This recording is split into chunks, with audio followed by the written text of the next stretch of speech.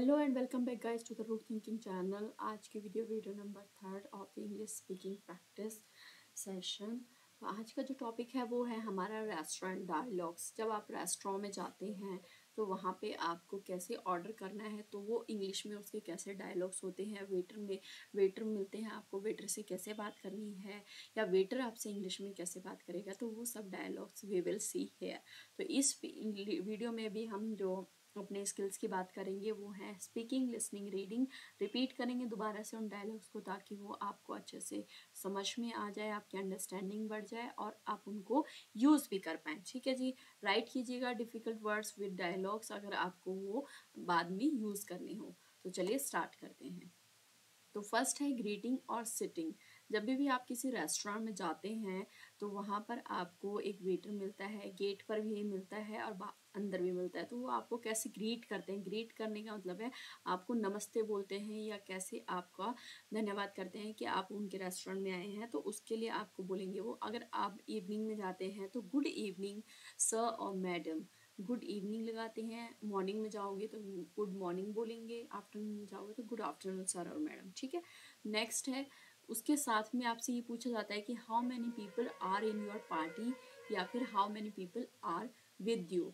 आपके साथ कितने पीपल हैं जो आप ये रेस्टोरेंट में आए हैं खाना खाने के लिए, या पार्टी में कितने लोग हैं। ठीक है। तो कस्टमर उसका रिप्लाई कैसे देता है, कस्टमर बोलता है कि गुड इवनिंग। अब आपको गुड इवनिंग से ग्रीट किया गया है यहाँ पे, तो आप भी उसका रिप्लाई जो है गुड इवनिंग से ही देंगे। ठीक है। तो गुड इवनिंग, वी आर 4, वो 4 मेंबर्स हैं तो 4 के लिए बोलेंगे। ठीक है। नेक्स्ट वेटर पूछता है please follow me, hairs your table. वो क्या बोलता है, मेरे साथ आइए, यहाँ पर आपकी टेबल है। यानी कि क्या होता है ना, रेस्टोरेंट में अलग अलग टेबल होते हैं। 6 मेंबर्स के लिए भी टेबल होती है, 2 मेंबर्स के लिए भी होती है, 4 मेंबर्स के लिए भी होती है। तो वो जो वेटर होते हैं वो आपकी चॉइस के अकॉर्डिंग और साथ में आपके जो नंबर ऑफ मेंबर्स होते हैं उनके अकॉर्डिंग आपको टेबल अरेंजमेंट करवा के देते हैं। ठीक है जी। नेक्स्ट जो है, जब आपको ऑर्डर करना होता है फूड तो कैसे कॉन्वर्जेशन होती है वेटर के बीच में और कस्टमर के बीच में, चलिए देखते हैं। तो वेटर पूछता है are you ready to order, क्या आप ऑर्डर देने के लिए तैयार हैं। ठीक है। अगर यहाँ पे आपके पास ऑलरेडी मेन्यू है तो आप मेन्यू की डिमांड नहीं करेंगे, मेन्यू आप देख के चेक कीजिए। और अगर नहीं है तो आप मेन्यू पूछ सकते हैं कि मेन्यू प्लीज़, आप कृपया अपना मेन्यू दिखा दीजिए हमें। तो फिर वेटर बोल रहा है are you ready to order, क्या आप अपना ऑर्डर देने के लिए रेडी हैं।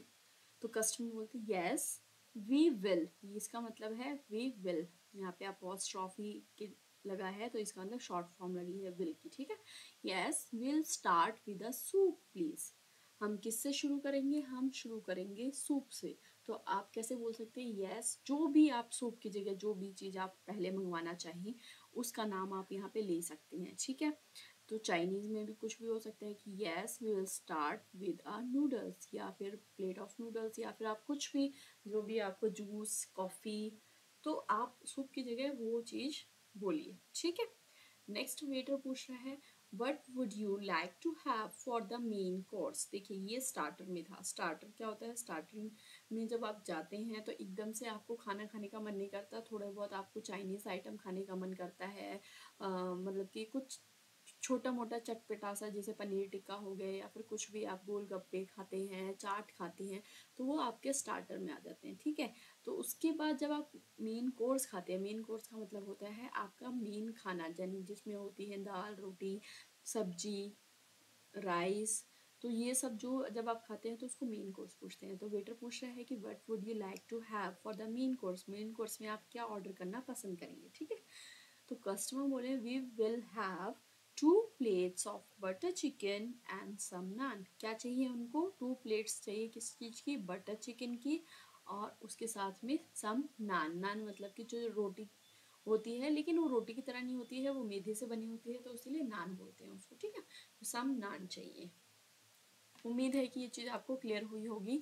इससे पहले हमने क्या देख लिया, इससे पहले हमने देख लिया कि जैसे ही रेस्टोरेंट में जाते हैं तो वेटर हमें कैसे ग्रीट करता है, साथ में हमें उसका रिप्लाई कैसे देना है। अगर वेटर गुड इवनिंग से शुरू करता है तो हमें गुड इवनिंग से ही रिप्लाई देना है। नेक्स्ट क्वेश्चन वेटर का होता है कि how many people are with you या how many people are in your party, तो then we will reply with we are 4। या फिर आप कह सकते हैं वेटर को कि hello good evening, we are looking for a table for 4 members. ठीक है, तो फिर नेक्स्ट जो वेटर है वो बोलता है okay sir please follow me, here is your table, table दिखा देता है। फिर उसके बाद ऑर्डर करने की बारी आती है, तो are you ready to your order, waiter पूछता है, तो कस्टमर रिप्लाई करेगा yes will start with a soup please. तो फिर वेटर पूछेगा कि क्या आप मेन कोर्स के लिए रेडी हैं, what would you like to have for the main course, main course में क्या ऑर्डर करना पसंद करेंगे। Then customer will reply we will have 2 plates of butter chicken and some नान। अब 2 प्लेट्स ऑफ बटर चिकन और सम नान की जगह आप अपना मेन कोर्स ऐड कर सकते हैं, जो भी आपको वहाँ पे ऑर्डर करना होगा। ठीक है जी। नेक्स्ट है इंक्वायरिंग अबाउट डिशेज। कई बार हम मेन कोर्स ऑर्डर करने से पहले डिशेस के बारे में पूछने लग जाते हैं कि ये डिश कैसी है, ये डिश कैसी है, यहाँ की सबसे फेमस डिश कौन सी है। ठीक है, या फिर वेटर से पूछेंगे कि क्या आप कुछ बताना चाहेंगे कि हाँ हमें यहाँ पे क्या टेस्ट करना चाहिए, तो उसकी इंक्वायरी के लिए हम इंग्लिश में कैसे यूज़ करेंगे। तो कस्टमर पूछ रहा है can you recommend something vegetarian, vegetarian और नॉन वेजिटेरियन। देखिए 2 टाइप्स के पीपल होते हैं। वेजिटेरियन वो होते हैं जो सिर्फ सब्जियां खाते हैं, फ्रूट्स सब्जियों से ही देख लीजिए। वेजिटेरियन वो होते हैं जो सिर्फ शाकाहारी खाना खाते हैं। ठीक है जी, शाकाहारी मतलब कि सब्जियां फल फूल ये सब खाते हैं। और नॉन वेजिटेरियन होते हैं, नॉन वेजिटेरियन देखिए वेजिटेरियन के आगे नॉन लग गया, यानी कि जो नॉन वेजिटेरियन है उनके साथ साथ वो मांसाहारी खाना भी खाते हैं, तो इनको मांसाहारी खाना बोलते हैं। नॉन वेजिटेरियन यानी कि मांस मछली खाते हैं। और वेजिटेरियन जो होते हैं वो ये सब नहीं खाते हैं, वो सिर्फ अपना सादा सिंपल दाल चावल रोटी खाते हैं। ठीक है, सब्जी वब्जी खाते हैं। तो कस्टमर पूछ रहा है can you recommend something vegetarian, क्या आप वेजिटेरियन में कुछ रेकमेंड कर सकते हैं, बता सकते हैं हमें। वेटर कह रहा है, अब वेटर को जो वहाँ का सबसे अच्छा लगता है वो सबसे पहले आपको वही रेकमेंड करेगा। I recommend the paneer tikka, it's very popular. यहाँ पे सबसे ज़्यादा फेमस कौन सा है, पनीर टिक्का है, तो आप वो ऑर्डर कर सकते हैं। देन कस्टमर कह रहा है इज़ दिस डिश स्पाइसी, क्या ये जो डिश है यानी कि पनीर टिक्का जो है वो स्पाइसी है, यानी कि बहुत ज़्यादा मसालेदार है, इसमें बहुत ज़्यादा मिर्ची है। तो वेटर कह रहा है इट्स मीडियम स्पाइसी, यानी कि इतनी ज़्यादा नहीं है लेकिन बिल्कुल कम भी नहीं है, मीडियम है। We can make it less spicy if you prefer, हम आपके अकॉर्डिंग इसको कम मसालेदार भी बना सकते हैं अगर आप चाहें तो। क्लियर। नेक्स्ट जब हमारा ये सब हो जाता है तो फिर हम बिल के लिए पूछते हैं। कस्टमर कैसे पूछता है can we have the bill please, क्या हमें हमारा जो बिल है टोटल बिल है वो मिल सकता है। वेटर बोला sure I bring it right away, मैं अभी लेके आता हूँ। तो ये आप बिल्कुल ऐसे के ऐसे ही याद कर सकते हैं कि जब भी हमें बिल की डिमांड करनी होती है तो हम ऐसे बोलेंगे can we have the bill please. तो वेटर अगर नहीं बोलता है तो सिंपल वेटर ऐसे बोल सकता है कि हाँ मैं अभी लेकर आता हूँ, लेकिन आपको तो इंग्लिश की प्रैक्टिस करनी है ना, तो आप फिर कस्टमर के रूप में आप अपने डायलॉग्स तो इंग्लिश में ही बोलेगा। ठीक है जी। तो do you accept credit cards, क्या आप जो है क्रेडिट कार्ड्स एक्सेप्ट करते हैं, या डेबिट कार्ड, क्रेडिट कार्ड या कैश जो भी आपके पास हो आप बोल सकते हैं। Yes we do, waiter reply करता है। अब जरूरी नहीं है कि कस्टमर आप कस्टमर ही हैं जो इंग्लिश सीख रहे हैं, हो सकता है कि वेटर की जॉब करने वाला बंदा भी इंग्लिश सीख रहा हो, तो वेटर के डायलॉग वेटर बोले। क्लियर। नेक्स्ट है किसी को कॉम्प्लीमेंट करना या कंप्लेनिंग करना। कई बार क्या होता है हमें खाना बहुत अच्छा लगता है, तो हमें रेस्टोरेंट अच्छा लगता है, वहाँ की सर्विस अच्छी लगती है, तो हम वहाँ की तारीफ़ करना चाहते हैं, तारीफ़ करने को बोलते हैं कॉम्प्लीमेंट करना। क्लियर। लेकिन कई बार हमें क्या होता है वहाँ पे कुछ ना कुछ प्रॉब्लम फेस हो जाती है, कभी खाने से रिलेटेड, कभी सर्विस से रिलेटेड, या फिर जो एटमॉस्फेयर है उससे रिलेटेड, या फिर जो पीपल अराउंड बैठे होते हैं वहाँ पे वो उनका बिहेवियर कुछ हमें मिसबिहेव लगता है। तो हमें किसी से भी रिलेटेड अगर कुछ कंप्लेन करनी होती है तो हमें कैसे बोलना है। ठीक है, कस्टमर अगर कॉम्प्लीमेंट दे रहा है तो कैसे बोलना है। कस्टमर कह रहा है the food was excellent thank you, food जो है वॉज एक्सीलेंट, एक्सीलेंट मतलब बहुत ही ज़्यादा अच्छा था।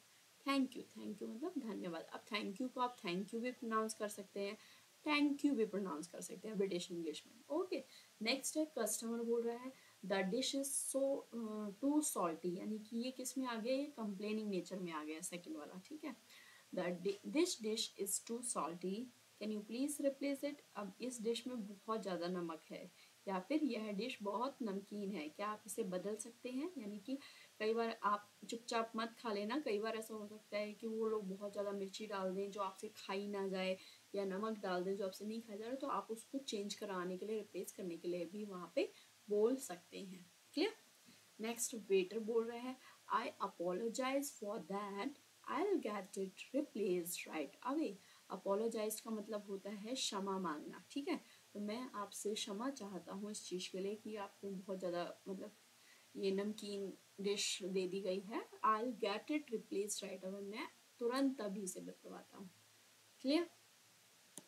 तो कई बार क्या होता है, हमसे कोई मिस्टेक हो जाती है तो सामने वाला बोलता है ना कि अपॉलॉजी ना, तो फिर वो हमें कह रहा था कि सीधा सीधा हमें अपोलोजाइज करने के लिए बोलता है कि अपने आपको इसे क्षमा मांगो, यानी कि उसको सॉरी बोलो या जो भी है।